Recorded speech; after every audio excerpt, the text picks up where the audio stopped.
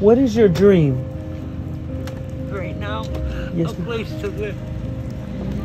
I just want a place where I can go and I don't have to worry about moving again. We gotta make sure that you have somewhere to go, and we need to we need to see if we can find a solution that's long term. Oh, that would be wonderful.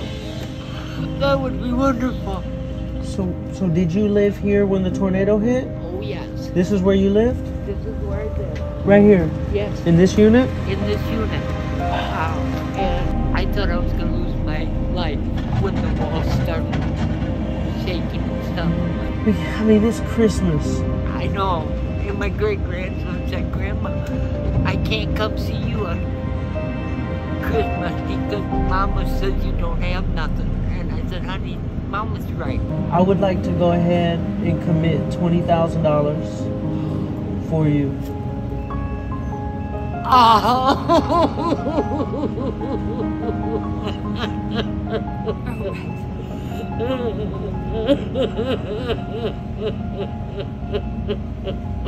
We're gonna rebuild the dream, okay? Thank you. Thank you, Lord. Thank you, Lord. I tell everybody, don't give up. It's got to get better. We've already seen almost the worst thing that could ever happen. Hey, Miss Pam! How are you? I'm good, how are you? I'm doing better and better every day. Ooh, tell me about it. The dream machine has helped me get my beautiful forever home with land. Yeah! It's beautiful. You It's like just it? beautiful. Yes, I do. It's beautiful. It is.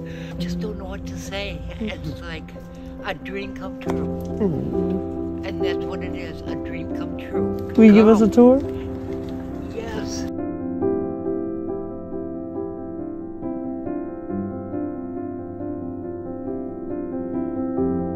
This is beautiful. Wow. It's Isn't amazing. it beautiful? What's your favorite thing about the house, Miss Pam? Favorite thing about this house? It's mine. And I don't ever have to leave again. I don't know how to ever repay all these beautiful people. But grandson, Bentley, they said we can't come. Grandma, you don't have nothing. I have a home now. So when I can get straightened out, he's gonna come, be able to come stay with me again. And I can't wait. I'm telling you, this is the most beautiful home I've ever seen. Because at least it's mine.